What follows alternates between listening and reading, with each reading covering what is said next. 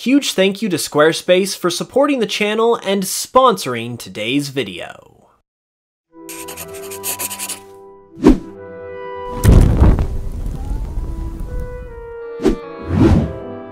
So, it's no secret that the Pokémon world is full of secrets. From the mystery of the Ghost Girl to the many questions surrounding Arceus, there is a lot that's left up to the imagination in the Pokémon world, which is part of what makes it so enjoyable. But there is one potential secret that the games might be hiding, which, if it is to be believed, might just be the biggest thing that the Pokémon games have tried to keep swept under the rug, and uncovering this secret is what today's video is all about. So without any further ado, let's just get right into it. So before we try to uncover this big supposed secret, what even is it supposed to be anyway? Well, before I tell you, I want to mention that this is just a theory, and it's a bit of an open-ended one as well. There is a lot that goes into trying to explain this, and I'm not trying to act like this idea is an end-all, be-all one either, so be sure to let me know any thoughts or additions you might have to this theory in the comments below.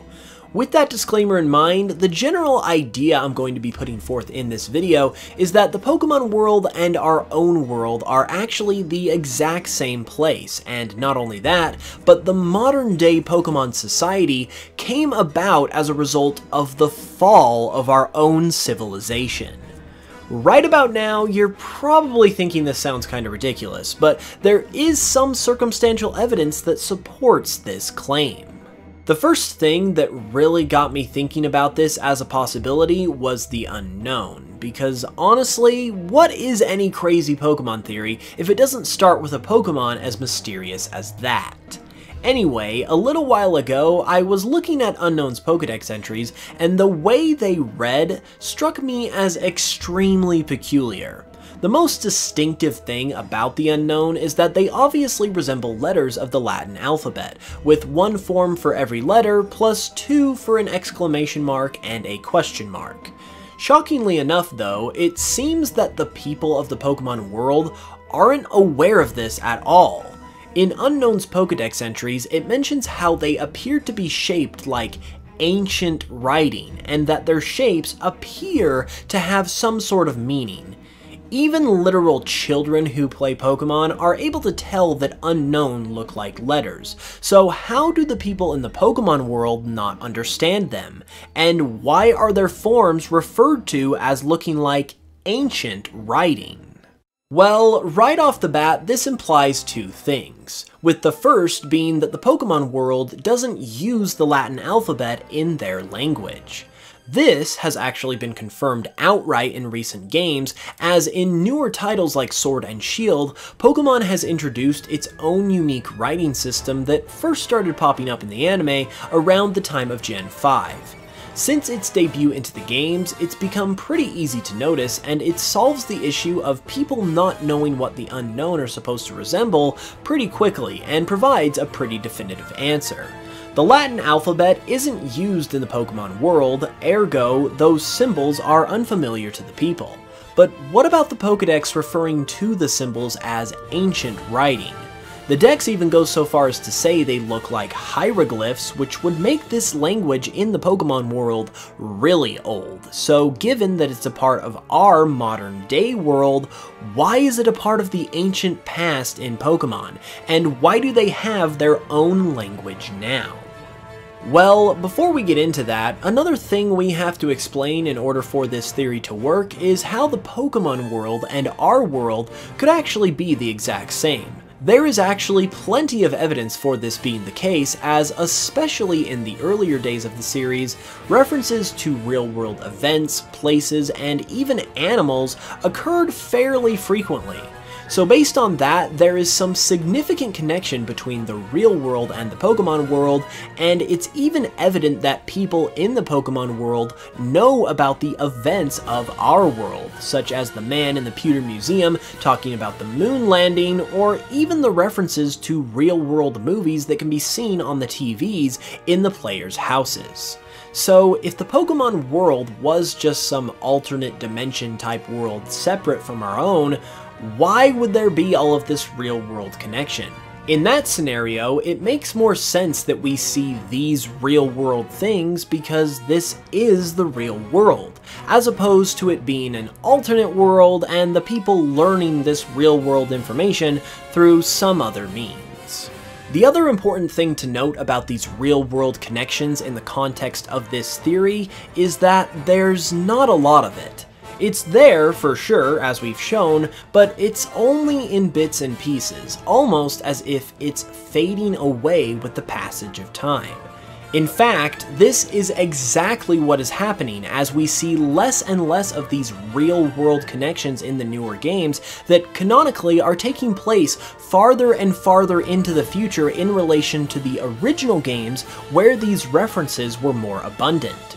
So these two separate subjects, being the unknown dex entries and the connections to our own world in the Pokemon world, are both extremely consistent with the idea that the Pokemon world is our world, and that Pokemon's society rose as ours, for some reason, fell out of existence. Before we continue on to the rest of the theory, I would like to give a shout out to Squarespace, the sponsor of today's video. Squarespace is a powerful online platform that allows you to create your own website for anything you need. Once you've created a website, you can connect with your audience and even generate revenue through gated members-only content.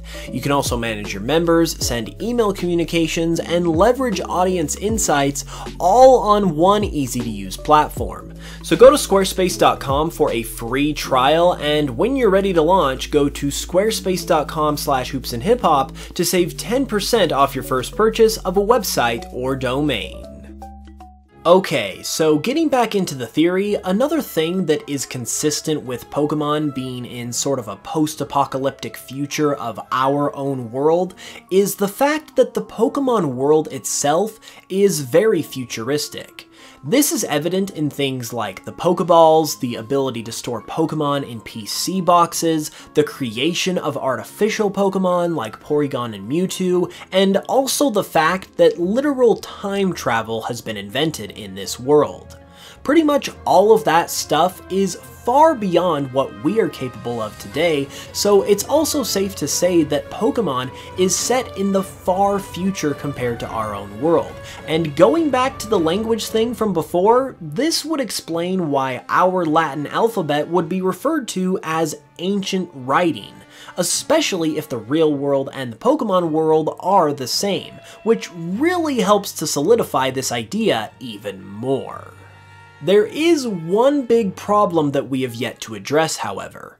If all of this really is true, then what the heck caused the downfall of our entire society to the point that the Pokemon world doesn't even use our Latin alphabet anymore?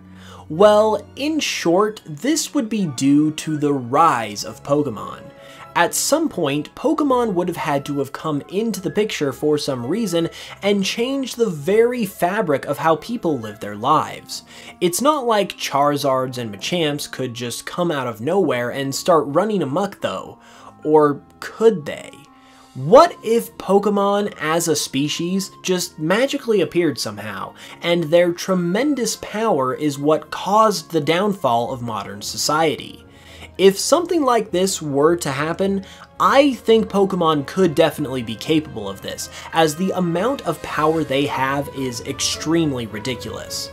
A Pokemon as small as Whismur can produce noise as loud as a jet plane, and Rhydon is said to be able to topple a building with just one swing of its tail.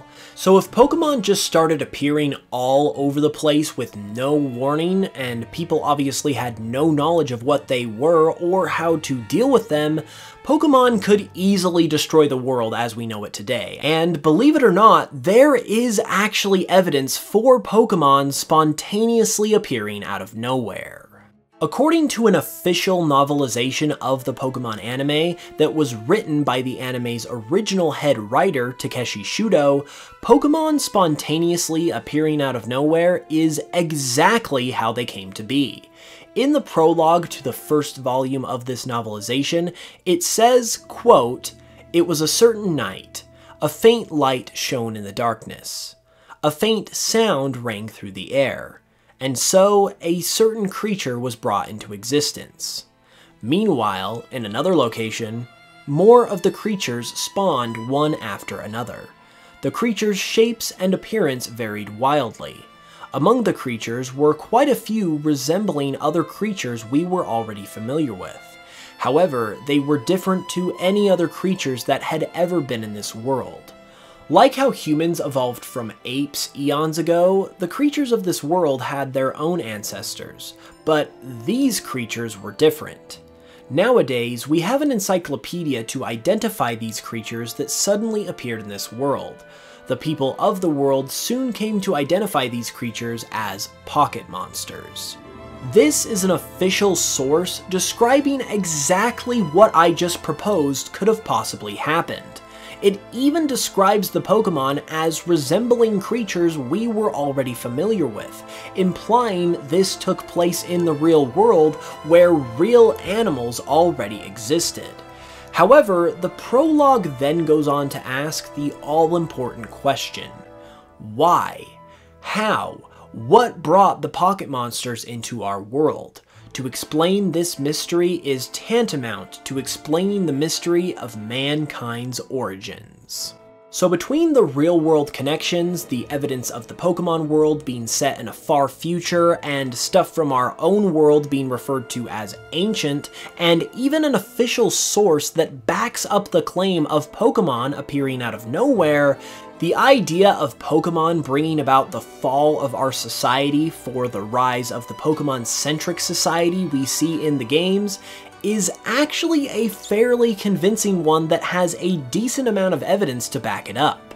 But like the anime novelization said, what brought Pokemon into our world in the first place?